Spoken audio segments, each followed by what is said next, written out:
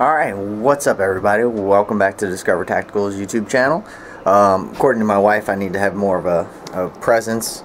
I need to edit my videos, have an introduction. So, welcome back to Discover Tactical. We've got a huge leather project that we just got ordered the other night.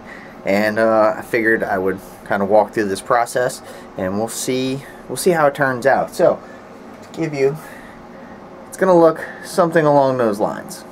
So, one of the reasons I started doing this is because I couldn't find holsters I wanted. I wanted custom things, I wanted different things, and the guy who happens to order this, he's left-handed, and apparently being left-handed means you can never find an appropriate holster.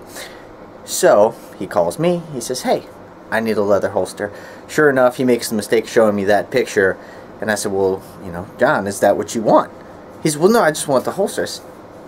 You sure you don't want the back plate with the ammo? He's like, I mean, it's really cool, but like, I don't want to make it complicated. Dude, whatever you want, I'm happy to do.